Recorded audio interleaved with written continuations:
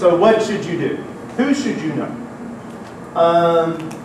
You should probably know your county judge, commissioner, you know, who your local guy is. You should know your state house member, your state senator, your congressman, and your 2 state senators.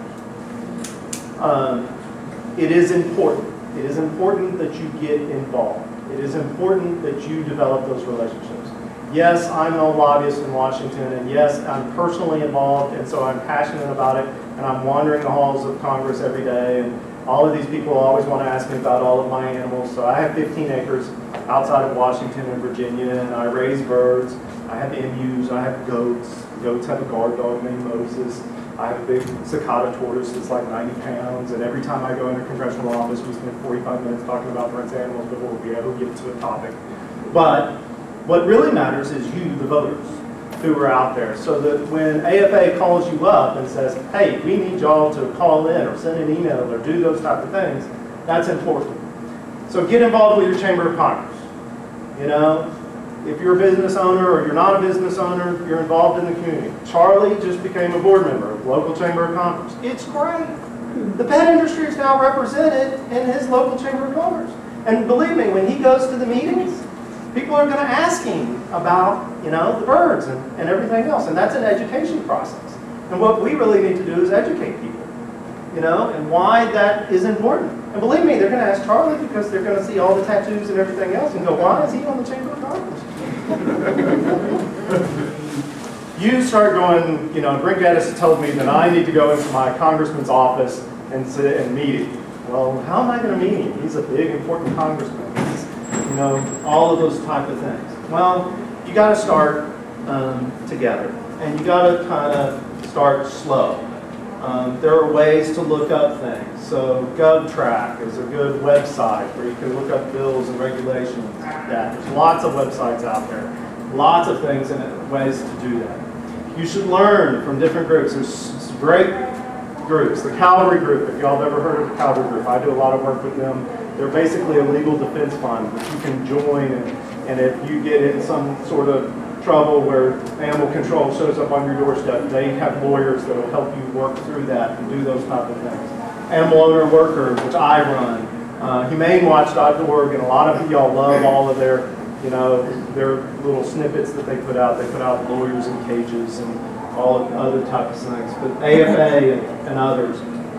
And then be a part of a greater community.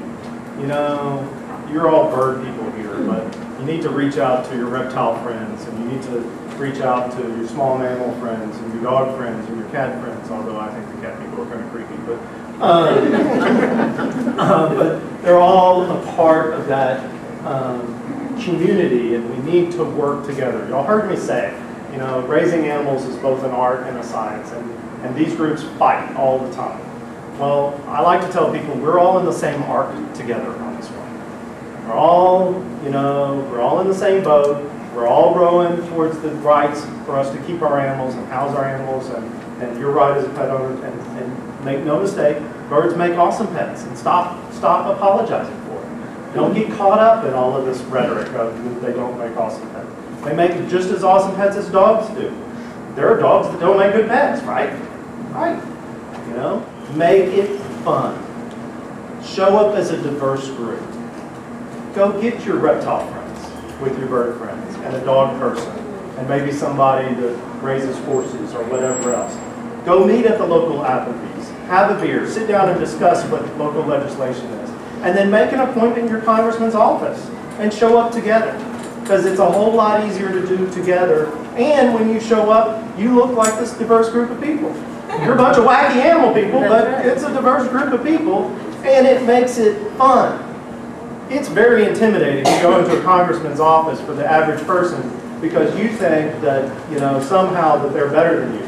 They're not. I mean, here in New York, they're taking selfies of themselves and sending them out. I mean, you know, they're, you know, be fun. Make it a fun activity. Like I said, include everybody. You know, make it, you know, I walked around the hall. Y'all probably saw me walking around. I just like to walk and listen to them. There's all kinds of people within this group, and y'all all have something to give, and you all have personal connections back to congressional offices and chambers of commerce and those type of things. And educate people. You know, I spend 90% of my time just talking about my birds and my animals, just to educate people what it is I do and why I love it, why I want to protect that right. So then go in, get a group together, meet with them, spend some time doing those type of things. Meet in person, listen. You know, when you go in, it's as much about telling people what it is that you're doing and those type of things as it is to listen to what's going on. You want to become the point of contact for them as well. So if a piece of legislation comes up, that they're going to sit there and call a Charlie and say, hey Charlie, hey, this bird legislation came up. What can you tell me about this? Is it good? Is it bad? Is it, you know, those type of things. Once you start developing those relationships, one, it becomes fun, and two, it's important for what's going on. Follow up. You know, your mother always taught you this. Write a thank you. You know, call back. Don't just go in and check the box. You know, be involved.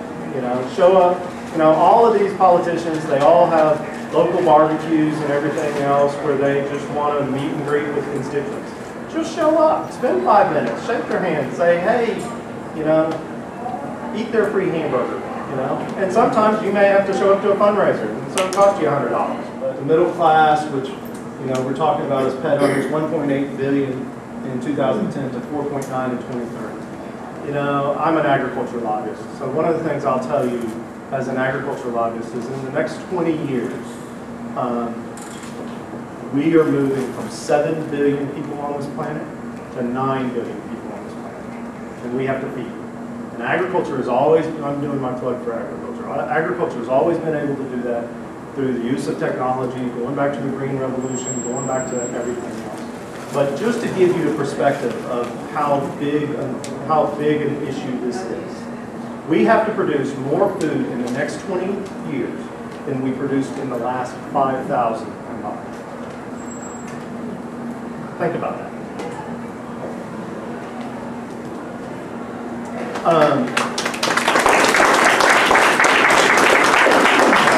Questions?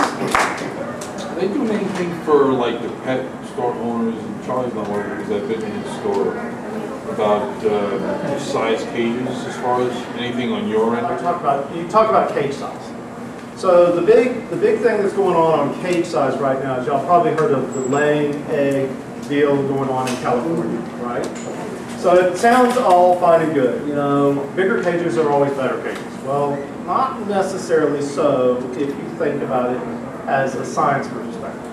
So we picked a number out of the blue on cage size, or they did in California to pass this, where they have to have scratch pads and they have to have all of this. Well, the science tells you that you're actually going to have more cannibalism and more disease problems and everything else with these new cages. And I had a good friend of mine, when I first got to the Hill, when I first became a staff director, I went out to dinner with Sam and I said, hey Sam, can you give me any advice and as I move forward in this career for years? And Sam said something that always stuck in my head. He said, if it becomes about market share, run. Cage sizes in California is about market share. They passed a law. They said that they had to have bigger cages. They gave themselves an 18-year implementation date, so they don't have to put these birds in bigger cages for 18 years. And by the way, nobody else can come into the market and compete with them for 18 years. And we get to charge the consumers more for eggs. And it's not based on science. So my caution is this. Anytime you start putting things like cage size in legislation, you're avoiding science. Because as a scientist will tell you, what happens is, if the science changes, if a bigger cage is better, or no scratch pad is good, or this is better, or whatever else, then you have to go change the law. That's a much bigger deal than trying to follow science. And so what's happened in California is about market share. And what's happened in the European Union, in pet shops and stuff, where you talk about cage size, is about market share. It's about who can do it and who can't. So, you know, and we know from birds, you know, if you're talking about breeding birds, sometimes, you know, I'm a good example. when I breed hyacinth macaws, I breed them in great big huge cages, 10 feet by 10 feet by 30 feet long, give them all these freaking toys, give them everything else, and they just go out there and they play, play, play, and they've never done a damn thing. Somebody that grew up in a trailer house and put them in a little bitty macaw cage in the back room, and they breed like rabbits. Why? I don't know. Some people will tell you that hyacinths, for instance, like a lot of security. And maybe in that back room they have more security than they have with everything flying around and everything else. I don't know. Science isn't there. But I caution you on things like that because you need to follow the science and not necessarily. Yeah, but you're speaking from a breeder standpoint. I'm speaking from a retail standpoint. So I'm talking about the people that you're giving the birds to. Right. Like I had a macaw that was in a 2x2x2 box. Yeah. Sitting in some store not being paid attention to until it was sold. Right. And to me, that's animal cruelty, in my opinion.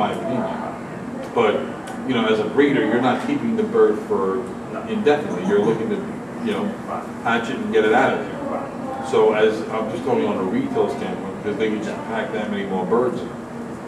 Well, I will tell you this from a scientific standpoint.